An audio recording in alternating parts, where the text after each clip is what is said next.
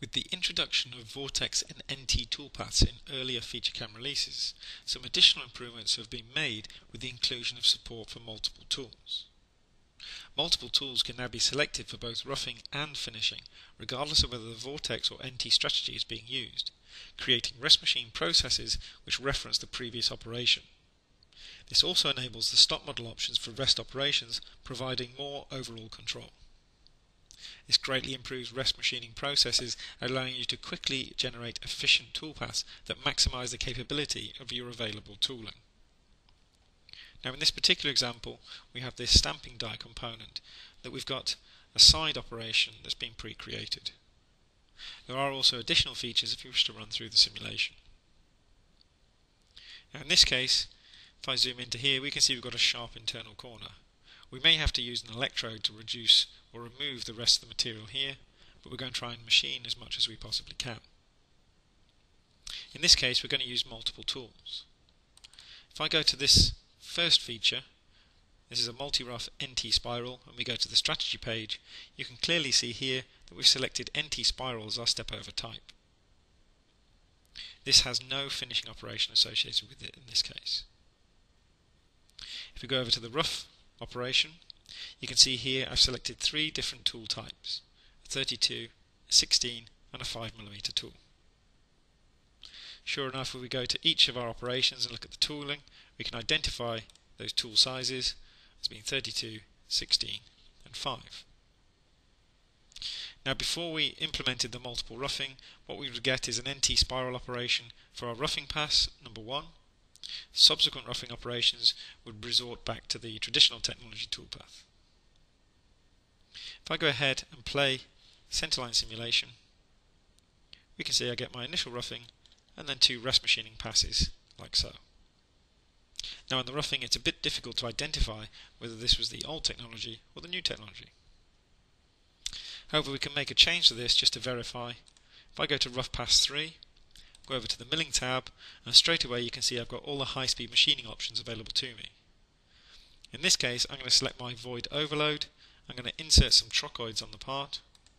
I'm going to put a very, very small overload percentage, in this case 1%, say set and apply and OK.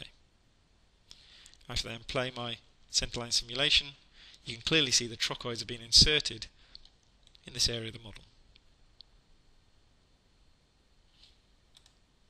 Taking this a stage further, the second feature, if we look at the strategy page, you can see the step over has been set to Vortex. In this case we've also used the default parameters that come with the Vortex options. Again, you can see we've got the same tooling being used throughout. And if we were to play our centerline simulation, you'll see we get Vortex toolpaths across the entire component,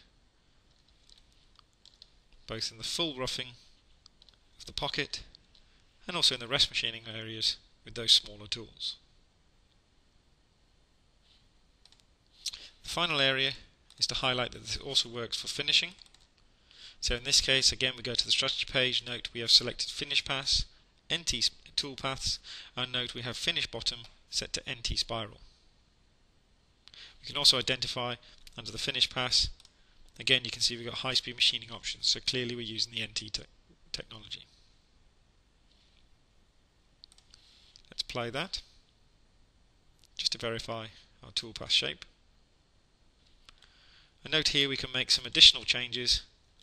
So here, for example, we can see the approach. In this case we're doing a linear approach.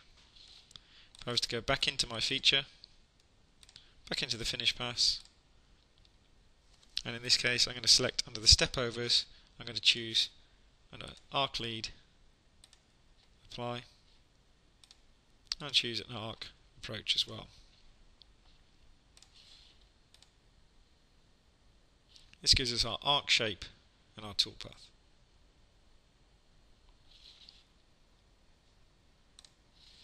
The other thing we can check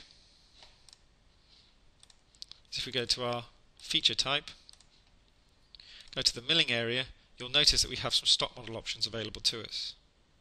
It's worth noting that the first pass does not enable any stock model options. But because we are referencing the previous toolpath, every subsequent operation has a stop model option. So in this case I can go to my stop model options and I can choose to expand the area. Let's expand this by, say, 1 millimeter. Say OK, apply, replay our toolpath, and you can see we've got an extension in terms of the area we're dealing with for that rest machining. So this gives us more precise control over our rest machining operations within FeatureCAM 2014 R2.